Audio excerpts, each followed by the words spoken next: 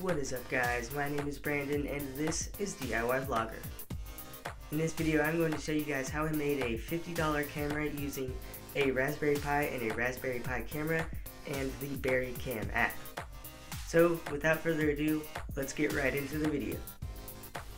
First you're going to need to download Raspbian onto your micro SD card, so put that into your computer and open up SD card formatter if you already have something on your SD card.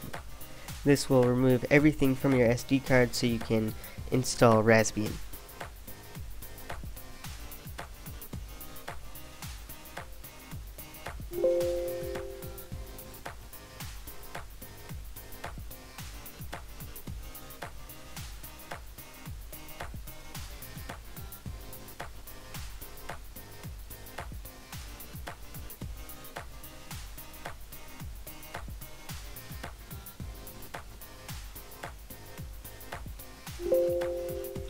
And once that's done, go and check your SD card to make sure it's empty, and then you can open an application called Etcher or Windows 32 Disk Imager. Select the image that you want to install onto your micro SD card, and in this case it's going to be Raspbian Stretch. So just double click that and it's going to automatically recognize the card. Click flash, wait for it to finish, and you should be good to go. So now you can put the micro SD card into your Raspberry Pi, and you're also going to want to plug in your camera. Alright guys, so I hooked up my Raspberry Pi to my TV so I can change the Wi-Fi settings. Up in the top right corner there's this little icon here. Click that and select your Wi-Fi network and type in the password to connect to Wi-Fi.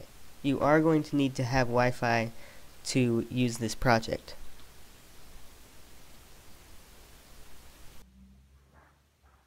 And that should do it.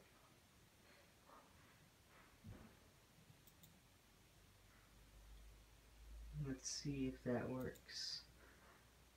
Alright, and we are connected, so now what I'm going to do is I'm going to go over to the terminal and type in ifconfig and hit enter.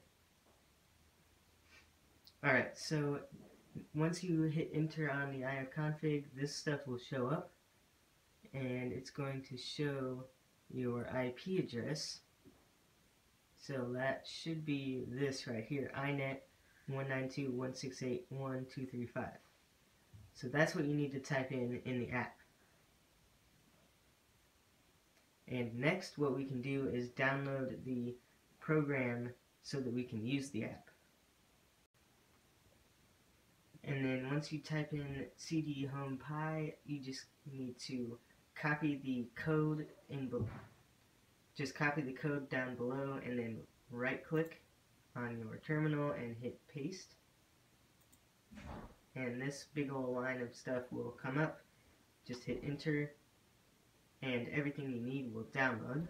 And then just make sure it worked correctly by typing in ls. It should say berrycam.py right here, and that's how you can tell if the install worked or not. Alright, next just type in sudo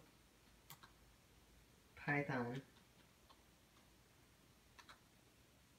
/home/pi/berrycam.py. Alright, and now it says listening on port 8000, and this program will run in the background. Now all we have to do is grab your phone and connect to the app. On iOS you're going to need to install the app BerryCam, but if you have an Android device you're going to need to install PiSite. They both work the same, and this method that I just showed you works exactly the same for both apps. Once you download BerryCam, it'll show up on your home screen, so you can just tap it. And this screen will show up and it will say Pi is not connected. So to connect your Pi, hit the settings icon, scroll down and hit IP address, and change your IP address to the one that you found on your Raspberry Pi.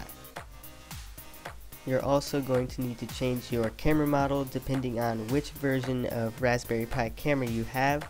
I have the version 2, so I clicked that one. There's also lots of different settings you can change, like size, quality, saturation, contrast, sharpness, exposure. There's even lots of image effects like posterize, things like that. Tons of settings that you can mess around with, but I'm just going to leave mine at the standard settings for now. So you can just hit done, and now it will say that the Pi is connected. So to take a picture, you can just hit the camera button and it will load the picture. It does take a while to capture the picture, so you're going to have either steady hands or a tripod for your Raspberry Pi camera. And it will show up on your phone just like this. Now the pictures might show up upside down, so to change that you can hit horizontal flip and take another picture, and it should fix the problem. And it looks like this didn't fix the problem. It's probably just a bug, but you can save the image by clicking that button next to the camera. Alright, next I'm going to just show a few pictures that I took from the Raspberry Pi camera and comparing them to pictures taken with my iPhone 6. So check this out.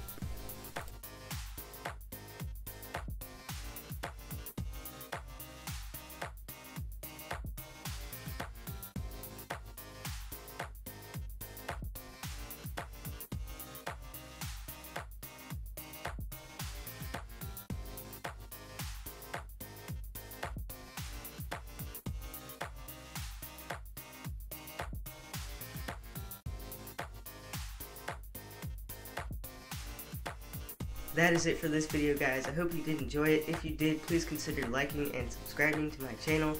It would really help me out a lot if you did that. Also, please leave a comment if you have an idea for a future video that I could do.